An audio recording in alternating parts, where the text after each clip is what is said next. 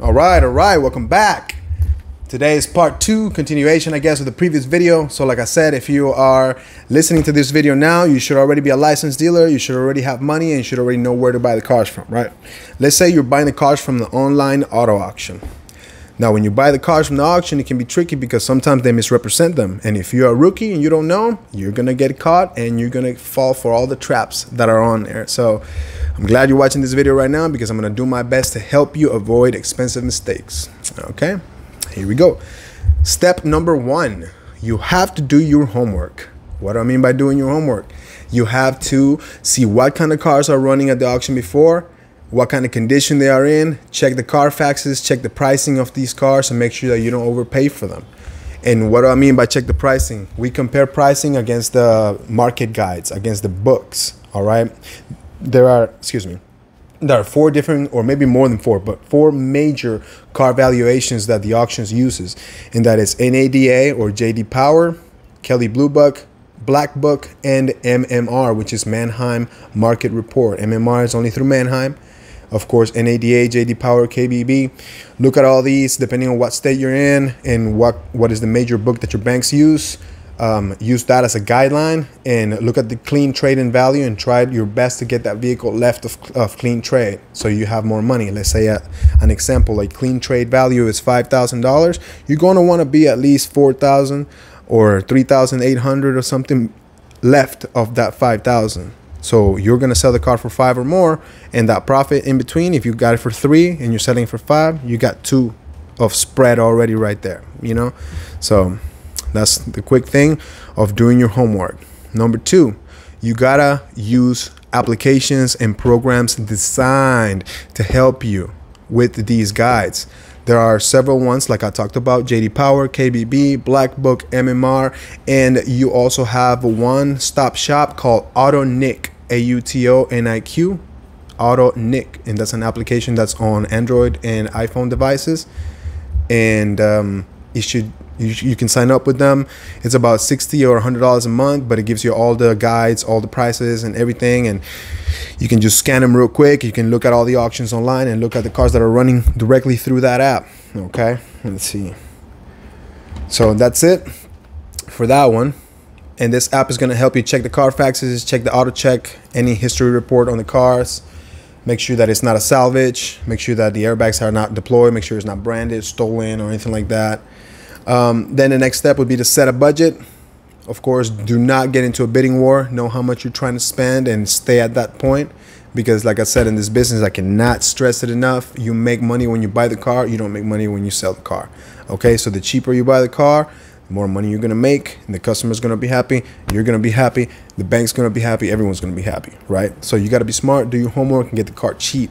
That's what the point of the auction is. So set your budget. Don't go over budget. And like the example I was giving you, if the trade is 10,000, you want to buy that car for at least 8, 85, 9, or even 10 if that car is clean, but no more than 10. If you're more than 10, you're already losing. You got to make up that difference in down payment. Okay. Now, if you are able to, if you don't have any employees working under you and it's just you by yourself, please inspect the cars. You can inspect the cars online if you want, but you can only go so far. I suggest you actually go there and you touch these cars to make sure these cars are good. Make sure that there's no major leaks or any major noises on the cars, so you can be sure that your investment is going to be a good one. Especially at the beginning, you're going to want to take care of your money before you start making all these mistakes, you know. Now, attend auctions regularly. 90% of success is showing up, all right? And then the other 10% is whatever happens that day. But most of the time, setting yourself up, being in the right place at the right time is going to be the major difference of you getting a deal or not. So if you're at the auction and you're one of the bidders there and you see a deal come through and you know it's a deal, you got to get it. It's a deal so good that it's a steal. You have to get it, and there's no other bidders around. Here's what I'm talking about: opportunity. You can't pass that up. You got to get it, you know, because you're going to sell it and you're going to make the money. And I guarantee you 100% of the cars that you buy are going to sell. If there's a car in your lot and it has a for sale sign, guaranteed it's going to be gone. Okay, there is an ass for every seat, and that is true. It's your job to get good at finding those asses because we get plenty of seats all the time. Okay, now the next suggestion to you is be prepared to walk away. Like I said, don't get too attached to the car. Don't get emotionally attached to the car. Don't be like, oh, damn, this is a good car. I want to get it. My customer wants it, yada, yada, yada. There are several models, several years, several cars available at many auctions. All right, so don't get too emotionally attached on one car. Do not get into bidding wars. Do not go over budget. I mean, you can get into a bidding war as long as you're not over your budget, you know. But if it's going too high, don't do it. Sometimes they'll trick you, and that's how they do it. They're gonna trick you at the auction. If it's bidding up, it's most likely the seller with a different license bidding you up. So don't get into a bidding war, especially if you reach your budget. You just stop it right there. Okay. Now, the last thing. You got to have a strategy when you bid. You can't just go in, load a gun, first price, poof, take your shot. You can't do that. All right. So what my suggestion to you is learn and become a sniper. What does that mean, being a sniper? When it comes to auctions, a term sniper means you're going to bid at the very last second. Just before the auctioneer ends the fucking call, hit that button. Pardon my language, I'm sorry. But just that's... kind of difficult for me not to express myself without cursing, you know. Anyways, my suggestion to you is be a sniper. That means wait, be patient until the last second and then bid. But be quick, because sometimes they just pass the car up, or they no sell it, or they if sell it. All right, so let's say you bid strategically and you win it. There is you have to wait. They're gonna start the car up really high, and then they're gonna bring it down, just so somebody can bite, you know, the hook, and then they're going to start bidding you back up right to that same price. So like I said, don't get into bidding wars, and do not let the soda machine outbid you. If you're a rookie and you don't know, these auctioneers are pretty smart, and they're pretty slick, and they're pretty quick. So if you are bidding and you see that there's nobody else in that lane bidding, and the auctioneer's like, what, 50,000, 50 this, 50 that, and then you say, yeah, you keep saying, yeah. Well, you don't even look to your right. He's probably pointing at the Coke machine. The Coke machine is making the bids for you, and the Coke machine is bidding you out. So whenever you don't get into that bidding war, at the end of the day, the Coke machine is going to win the bid. But in reality, they're going to give it to the next higher bidder, which is going to be you. So watch out for that. Remember, wait until the last minute. They're going to start up high. They're going to drop the price low, and then take your hit, boom, boom, boom, boom, boom, until you get it. So if you are sticking around, I'm going to put a couple of videos in my channel of when we bought a couple of cars under our company live, so you can see what I'm talking about.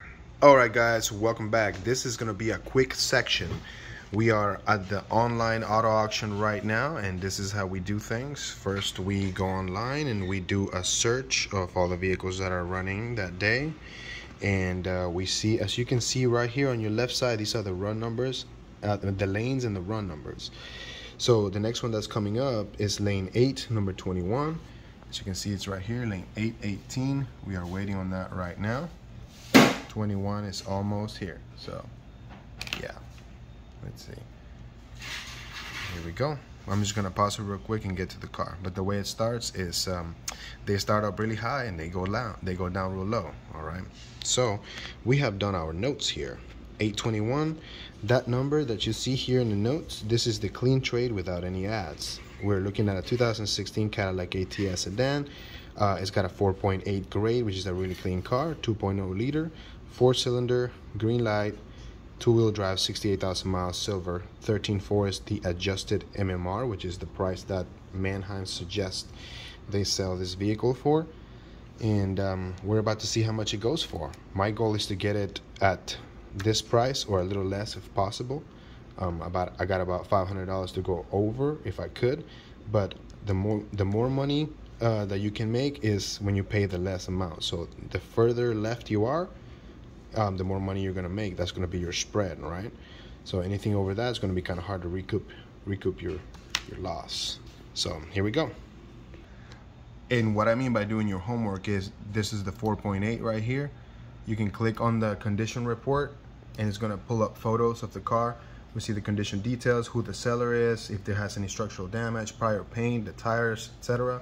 We scroll down and we get a whole overview of the car, and it tells us, you know, the damages and where they are. So this is a really clean car. There's really no damages here. And let's take a quick scroll through all the photos so you can see. All right, now it's ready. Here we go.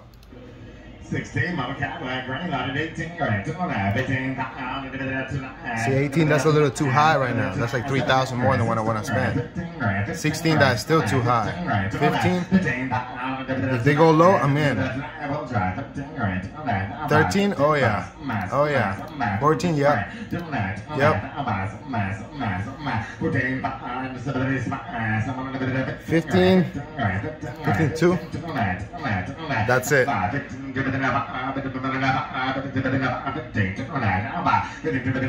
15, 750, 350 more. It's clean car, so low miles. That's it.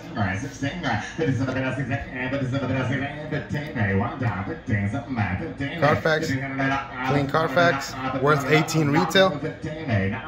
59, I don't know about that.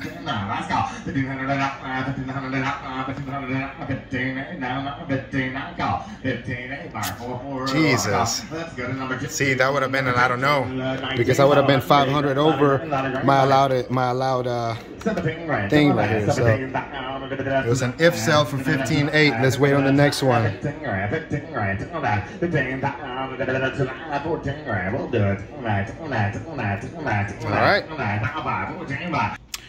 All right, so we weren't able to get that one. Our next two are going to be this one, 654 and 749, which if you look, it says Chevy Tahoe, and it says 749, it's a Chevy Impala. All right, so they are both 5 cars away. This one, 1, 2, 3, 4, plus the one that's running. This is the Tahoe right here. Check it out. It's a previous law enforcement vehicle, I think. I'm not sure. But they give you all the pictures and they give you all the reports, and you can also do a CarFax history report and everything, right? So let's exit this and wait for that one to come through. Hit back to block. Boom. And let's look at this one, 749. It's almost here. It's this Impala, 4.3. Look at that. Nice clean Impala. Silver. Got low miles, 99,000. That's low miles here in Houston. Huh. All right. So whichever one runs first, I gotta take a look at both. And remember, on the Tahoe 654, 16.1 is what it's the trade-in value is. So I'm gonna try to stay below that. Always try to stay below that. The less money you spend on that price, the more money you'll make without overcharging your customer, you know? So here we go. Here we go, it's our Tahoe. It says, out here, it's a previous law enforcement vehicle and structured alterations. Out drive it here, 12,250 and 12,000 to bid, 2 and about to get 2 and a bid, and to get 250 here, 10,000, 10,250 and 10 to bid here, 2 and about to get 10, 10 to get 250, to get 250, to get 250 and $10,000, 2 and a half, 5, and 5, and last go, about 5, 750 now about to get you do it. Out here, 11, down about to get 11. 11, the dog goes in and about, everybody else is out. Out here 11, down about here, 250, 500, 500, 500, all done. I'm auto about 750, to get 5 minutes about 7, and 5, 7, and 12, and 12 down, under 12, and 12, 250, down to get 12, 250, to get 5, and 12, 5 here, 5 there, 750, down about 5 minutes about 7, and to get 5 now, and 750, to get 5 minutes about now, 13,000, down to get be on top, he said, and auto, you want back in 13, 13. I'm out on this Impala. 13,000. So, and 12,754. Woo! Got that one. All right, so as you can see, it was worth 16, and we got it for 12,750. This one went up to like 13 something, so we're out on that one. But well, that's how you do it. That's how you buy cars at the auction. Then once you're done, it's gonna say right here, sold, you know, the bid or whatever, yada yada. So there you go. That's how you do it, guys. All right, because in this channel, my goal is to show you, and not just tell you, but show you how we do these things so you can see that it's possible. And if a person like me can do it, you can definitely do it. If you're sitting here this long watching this video, paying attention, I guarantee you 100% you're gonna be successful. All right, well, with that being said, thank you so much for watching. I hope you stuck around. Keep on checking the videos for updates regularly. I'm going to upload those videos of the auction, live auction bidding. And hope you learned something today. Stick around, stay tuned, and let's get you rich, all right? Don't forget to hit that like and subscribe, and just rock and roll. You guys have a good one. Bye.